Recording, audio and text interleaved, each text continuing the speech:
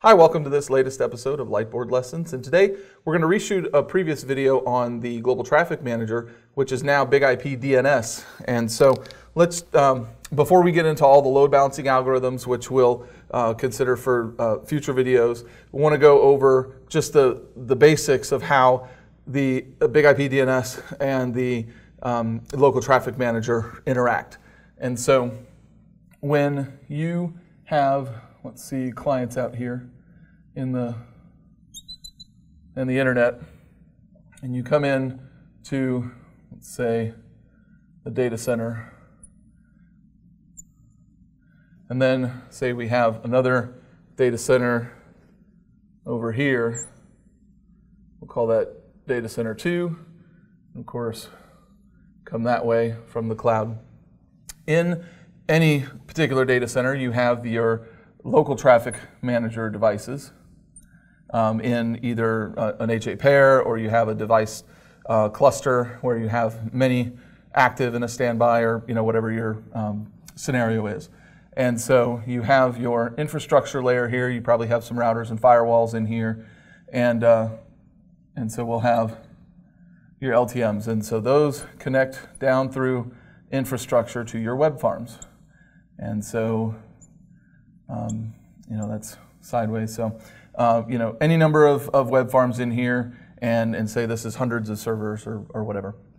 And so on the front side of these LTMs, you have virtual servers. So you say V1, V2, and then that's mirrored over here on this standby.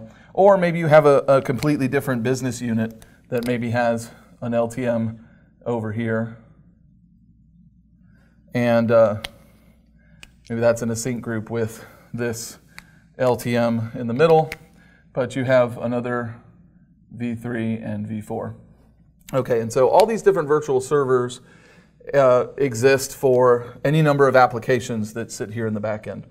And over here in this other data center would be hopefully at least a highly available experience for those same apps.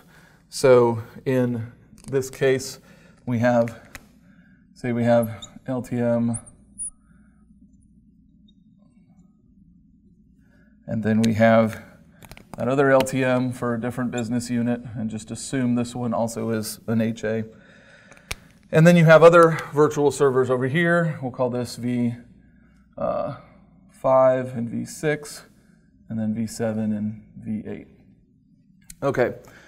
And so when it comes to bringing these clients to these particular virtual servers, whether it's IP or IPv4 or V6, that's where DNS comes into play. And so traditionally, before the world of load balancing, and even with some basic load balancing, you can serve those records with one or more addresses. And so in the old days, you would say, I have that service is available on 4 addresses, so I'm going to go ahead and send all 4 addresses out to the client. That's still possible, and then the client's just going to pick one of those from the query that they receive. And of course, it'll cache it for however long your TTL is.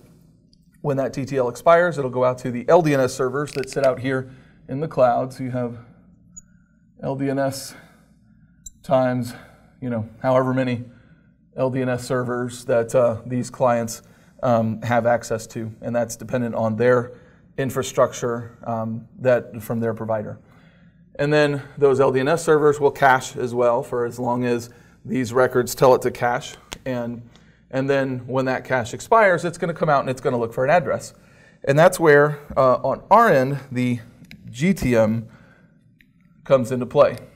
And so if we extend this data center, I'm sorry, it's an old habit, GTM, actually F5 BIG-IP DNS. So we'll just put the DNS in there over here in this data center as well. And in the GTM, the F5 BIG-IP DNS will respond to a particular query. So say this client is looking up DevCentral.f5.com. And so they're asking that question. And so they're going to ask that of their own local cache. If it doesn't have it, it will come to the LDNS. And if the LDNS doesn't have it, then it will, based upon how we set up the start of authority for f5.com, it will eventually make its way to our F5 DNS device. And in here, this is where the configuration, like for your local traffic managers, you have your pool member, your virtual server. The DNS side, it starts with your server. And so let me, actually, we'll start with data center. And the data center you would define here. And then the server would actually be this LTM. You can use third-party devices as well, but we'll stick with F5. And so your server would be one of these LTMs. And then you have virtual servers from those servers that will then be either discovered or manually added to the configuration for GTM. And then that becomes the construct for pool.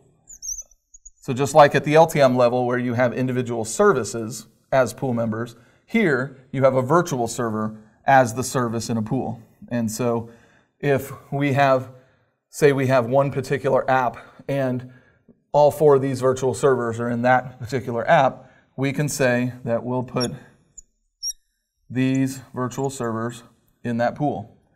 And then V1, V2, V5, and V6. And so this would be, let's call that pool 1. And then pool 1 would be part of a wide IP, which we would define. It could be a wildcard. You don't have to put devcentral.f5.com. But this wide IP would be listening, just like a virtual server is listening for a particular IP port combination. The GTM listener is, the F5 DNS listener is listening for this FQDN. And so when it receives that, there will be potentially a LB decision here. So if I had more pools, say that in this particular one I have a pool 2, a pool 1, and a pool 3, at this level it's going to make a LB decision for which pool I want of virtual servers I want to send it to. And then within the pool, there's also an LB decision that is going to be made here. And so it's a tiered decision, whereas on LTM, it is just a singular decision at the pool level. With GTM, it is the LB decision at the wide IP level, and then the LB decision at the pool level. And so, you know, that's the basics before we get into the LB decisions themselves on the tiering of how those decisions are made and how the overall architecture of the infrastructure works when it comes to global traffic management. And so hopefully this has been helpful, and we are going to get into the load balancing algorithms in our next set of videos.